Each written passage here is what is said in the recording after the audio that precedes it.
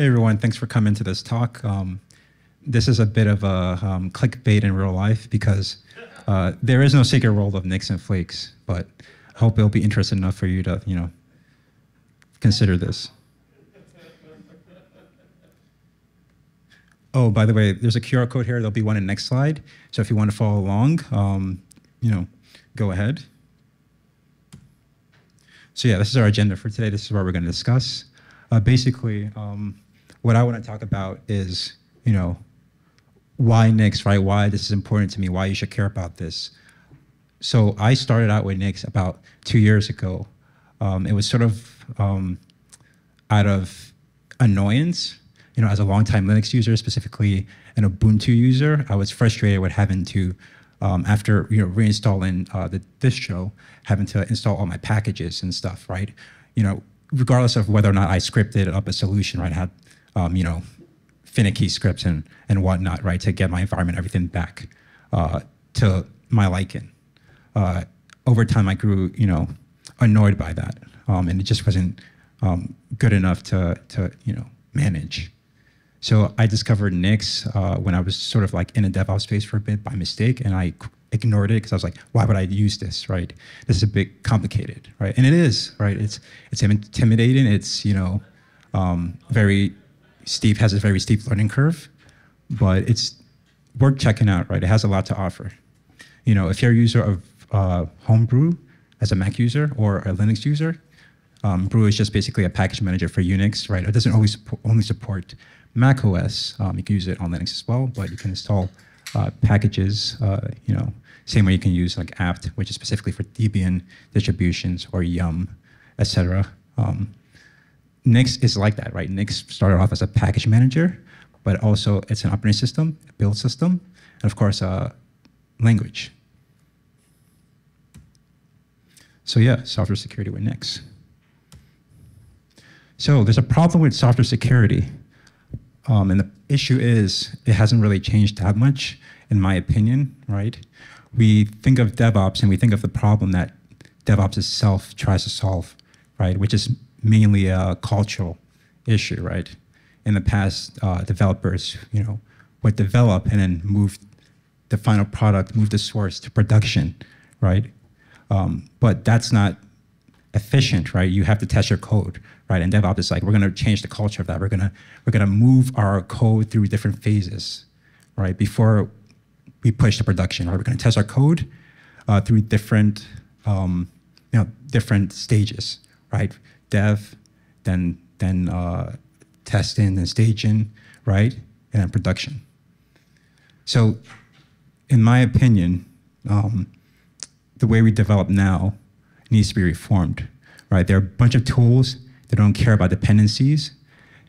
They especially don't care about security, and they don't really force the developer to think about security.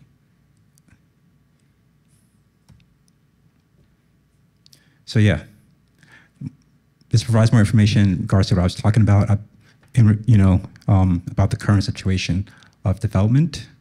If you're a developer, think about, using a package manager like NPM, right?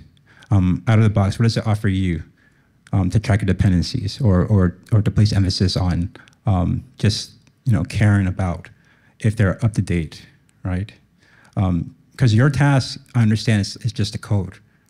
And, maybe it's not your job to think about,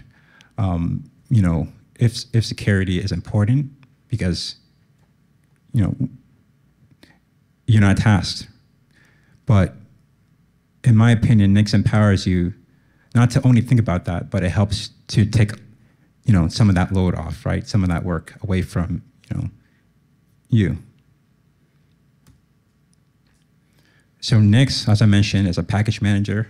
It started off as a package manager, then it became an operating system, and of course, it's a language. So NixOS, the operating system, combines the language and the package manager into one sort of like entity, right? So all these features are built in together. When we talk about declarative, what it means to be declarative, you have this configuration file that defines everything. What users exist on the system, the programs available, what SSH keys each user should have, right? Public keys and whatnot. What desktop environment you want to use GNOME. You can define that declaratively. So one configuration to rule them all, and that's what I like. That's what I was looking for when I wanted to, go away from bash scripts, right? And just have something that, one file, right, that will allow me to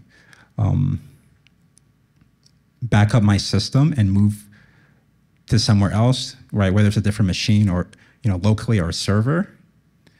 This solves a lot of my issues personally. I know it does for a lot of companies and other people as well. So some of the security benefits that you have for Nix include sandboxing, right? Isolation. When we build a package, it's in a sandbox. It can be touched. When you think about, a derivation, which is all an Nix file is, a Nix expression.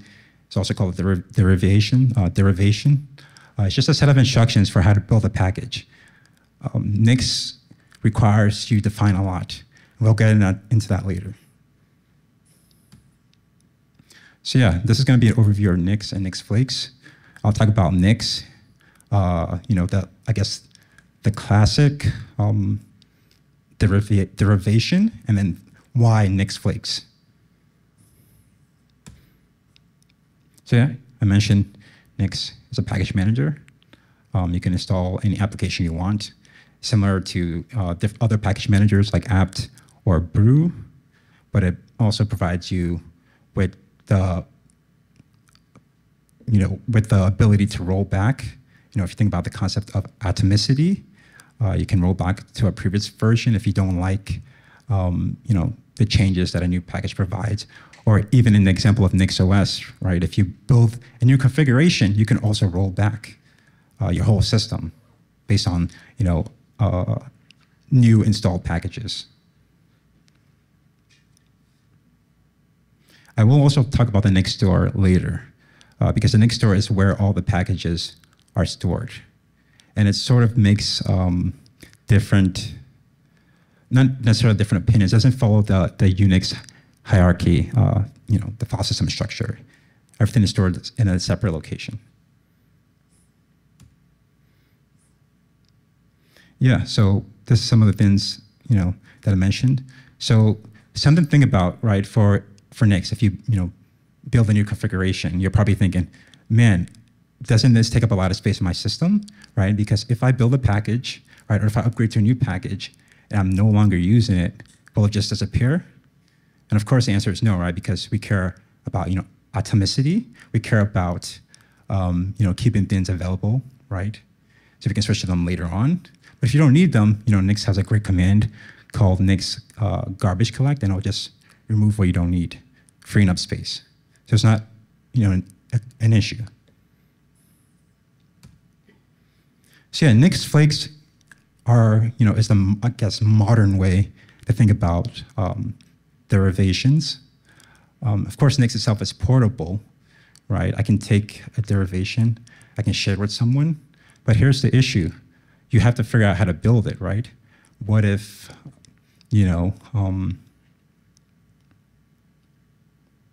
what if there are no instructions given to me by, the user, right, or the writer, right? If I get a derivation, like what flags do I need to build it with? What options do I need, right? A flake is basically another level of that, right? It sort of like fixes the problems associated with that. You don't have to do any guesswork. Everything is defined. Everything is sort of like given to you, right? It increases portability.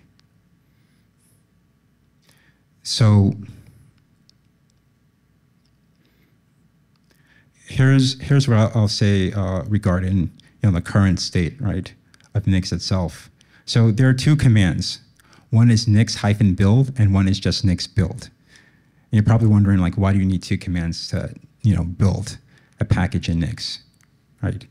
So Nix-build is the modern way, right? It tries to fix all the mistakes that Nix-build created, all the things that it doesn't address. It tries to address them, tries to fix them. Of course, yes, you still have to use nix-build because default.nix files still exist, right? If you look at Nix packages, which is like a huge collection of just packages in general. If you think about Debian or AUR, the Arch user repository, right? You have a repository of packages. Like think about your favorite package. Let's say MC, Vim, whatever package you use. Nix has a huge repository on GitHub. That repository is called Nix packages, and it has a bunch of packages. I think it's like number 2. I think it's number 2, second to the AUR. So it's pretty huge. Lots of contributors, lots of developers, and it's really useful, and it's sort of a building block or foundation when it comes to derivations or flakes. You can build a flake remotely. You don't have to clone it, right? It comes with a special command. You can run a flake. You can show a flake. You can see what outputs it provides you, without having to actually like copy and paste the flake and then open a file and paste in its contents, or just clone a repository, right? Something to mention is Nix packages. Nix packages is a monorepo, right? So if you were to clone it yourself, you're going to be waiting a couple of minutes, depending on your network connection and system in general. So unless you're looking to contribute to the repository itself, you probably don't want to do that. But that's not even necessary to mention, actually, because if you have Nix installed anyway, you can just install a package. You don't have to actually clone repository, but that's just something to keep in mind. So I probably should have mentioned this in the beginning. This talk is only 25 minutes. There's a lot of other things I'm not going to cover. You're not going to leave out of here and be a Nix expert, right? This is just to show you, hey, this is what's possible. This is what's available to you. This is what you can do when you go home, when you go to work. For your personal projects, something to just think about. I want to look at different aspects. I'll show you different aspects of Nix itself, and you can choose just what to pay attention to. If you go home and uninstall Brew and just use Nix as a Brew replacement, personally I'll be disappointed, but that's your prerogative, right? You have that freedom to do it, but you'll be sitting on a technology that's way more powerful than what you're using it for. So yeah, this is a traditional Nix expression. Something I realized when I was looking back at these slides was I actually didn't link to a configuration example, configuration.nix. So configuration.nix is also just a derivation, right? And these are just instructions on how to build, a package. Configuration.nix specifically is how to build a system. You can, as I mentioned previously, define the user, define a desktop environment. If you wanted to assign, SSH key to a user, you can do that programmatically through the Nix expression, the Nix language. You can think about all the things you can do in Unix, from invoking, a shell on login for a specific user, right? Think about your little environment variables, right? Custom environment variables or dot files. This is also one of my pet peeves, right? It's so difficult to manage all these little things, right? As Unix users, we love to customize stuff. We love the freedom that it provides us. But, management is not very easy sometimes, and you get lazy, right? In my opinion, this is the one tool to rule them all, because it provides us with all these benefits. You don't have to rely on any other third-party tool, because this can also be your operating system, right? And provide you with these, features. So the first link is just an example of the configuration syntax. You can also write a flake.nix to do the same thing. There's some examples on GitHub. If you wanted to look at my GitHub, you can too. But there are many ways to do this. And the second one is just a link to this specific derivation. And this one is just for, I believe, a Python package. So I'm not going to click on it just because this is a, it's a presentation. Anything can go wrong, my computer can freeze, or it just won't load quick enough, and the time is ticking here. But what I want to show you here is we're just defining how to build a Python package, right? We have the name of the package, right? Well, first we have the arg set, right? Dependencies that we need. So when we say something is functional, right, we care about its inputs and its outputs, right? Nix expects, first it expects, in regards to security, for you to have a hash, right? It can't do anything if you don't have a hash. And we'll get back to that later. But we see that we have the arg set, and then we have instructions for how to build this specific Python package. And we have, version information, and we have, we're using fetch from GitLab, so I guess you can imagine what that means, right? We're grabbing this package from GitLab. There's also many other fetchers, like fetch from GitHub. We're defining the user, the owner, and the package name, of course, the version and the hash that I mentioned. That's really, really important.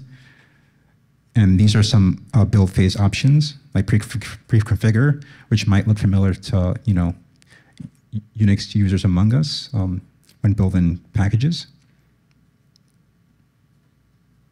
But also pay attention to that, the meta section, right? We have the homepage description, all this other stuff.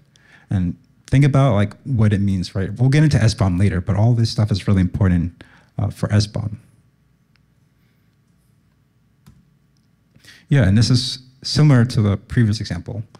That one was the classic example, the derivation. This is the Nix flake example. This is the modern way. I should mention that Nix flakes are experimental, but that doesn't mean that you shouldn't use them.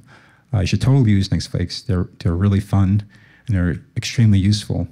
As I mentioned, you can build a Nix flake remotely. You don't actually have to download a file or copy, the flake itself.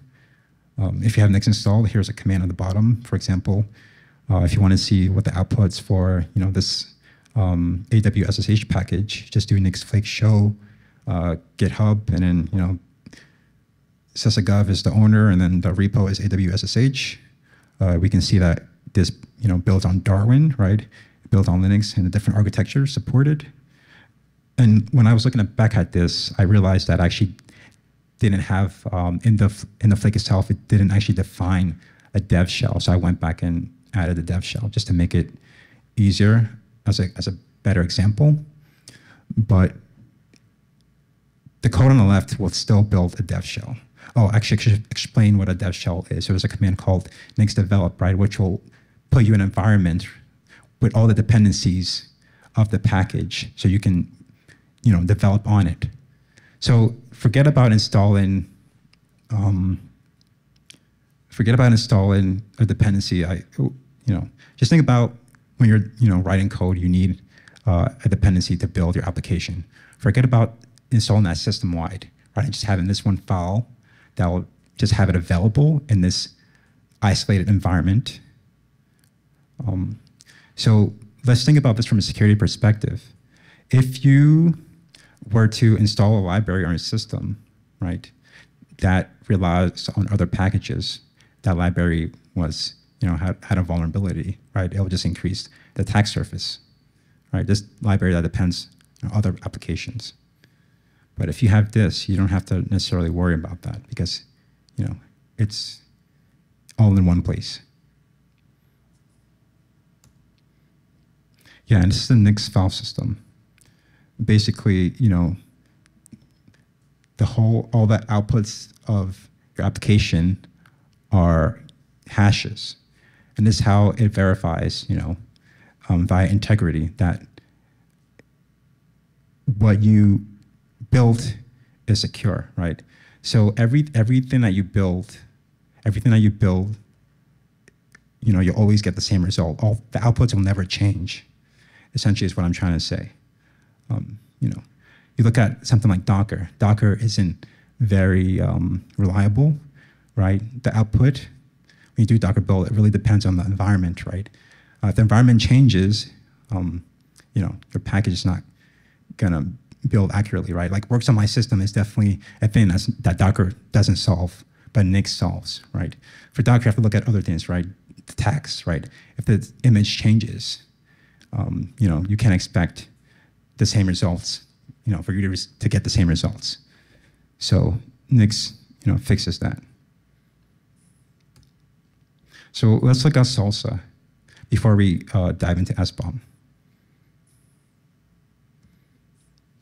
So when we're talking about source integrity, we're talking about, the hashing aspect of Nix, right? Nix expects a hash, right, to verify that, the packages that you give it, are, not necessarily secure, but verifiable, right? So this is also another example of a derivation, but we're skipping all the arg sets, we're skipping everything. We're just looking at, the Python package, right, and the name. If you try to build this with a hash, it's going to complain. It's going to give you a hash, and then that's the hash that you paste in.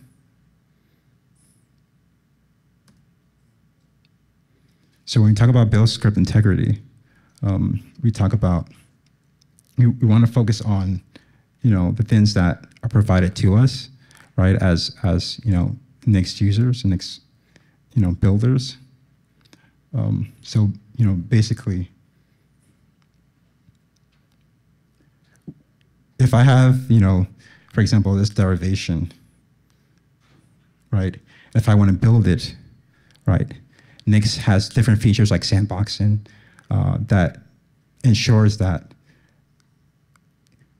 regardless of what happens to my system, right, the package will not be affected, right? The build output, the build result. And actually that's part of the integrity part, build environment integrity, right? The sandboxing, right? Which goes back to my Docker example, which, Docker doesn't support or actually provide. So provenance and reproducibility, I can send a flake, right, to someone. Someone can grab a package and build on a different system, and they'll always get the same output. They always get the same result. Nothing, will change, right? You can build it as many times as you want, as long as the package doesn't change, right? Dependencies don't change. The build, is reproducible. Something I want to mention too. Let's So there's a term. So some of you are probably thinking, why would I use those build systems? Are there other build systems, right? I guess you can say one of the drawbacks, right, of Nix is it will build every component of a package, right? If something changes, it's going to build the whole package, right? Even if it's just a small component, it's going to have to build the whole thing again. So that's probably, the downside. There are other build systems. I imagine someone will probably, ask about that. But we can get to that later. Yeah, so it's also a Nix level 4, right? So we have this derivation, right? And it's going to show us, where it is in Nix store. And of course, this connects with SBOM, right?